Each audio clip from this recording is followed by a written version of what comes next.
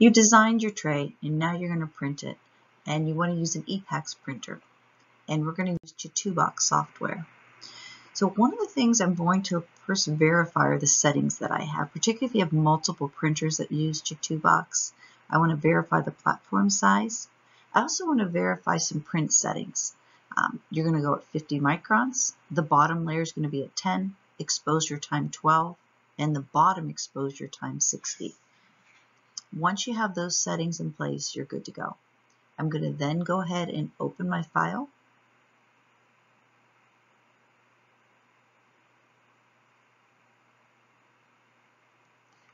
I'll place both the maxilla and the mandible. Usually I'm printing these on our 1X, which is our smaller. I want to print these horizontally.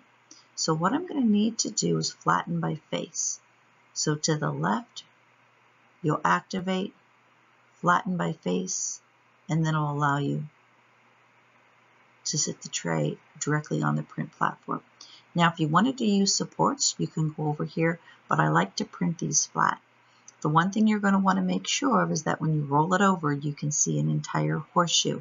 If you can't, maybe you see some of it missing, go ahead and sink it down into the print platform. So to do that, you don't want to use that.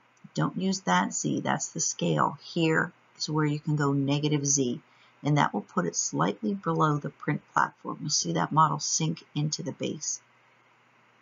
So that's a trick if you have something that you think isn't completely flat and isn't completely flat on that print platform to make sure it adheres. I also like to go to the side and then check what those exposures look like and see how those layers are going to build for you. And you'll notice there's a little bit of difference right when I had it sitting just on the print platform. And then we'll go ahead, we see the arch. Go ahead and slide through so you can see all of your layers. Now you're ready to print, and so the next step will be slicing. So you're going to head over to the slice feature, click on that, and it's starting to slice. I also like to check, and this is what the exposure is going to look like, just so I can see what does that bottom layer look like. And there you can see the bottom layer, you can see what the handles appear, and then the outline of the teeth. And then all I need to do is save. And usually we'll save these to a flash drive and then go ahead and place the flash drive directly into the printer. And I like to save those as Chitubox slicer files. And often we'll load multiple print jobs onto the same flash drive so you don't have to keep taking it out. So one of the differences when you're using something like Chitubox, which is a free software, is you have to dial in those settings for the resin.